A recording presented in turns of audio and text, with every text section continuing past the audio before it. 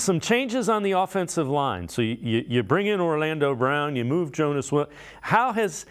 Is there a concern that he really hasn't gotten to work with those 5 guys in those specific positions pretty much all preseason?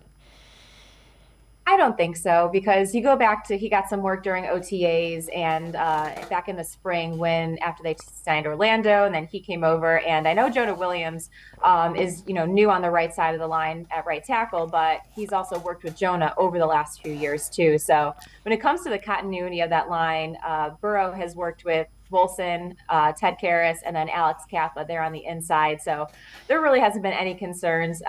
It's been pretty good when it comes to just that overall chemistry and flow from the offensive line with Joe Burrow.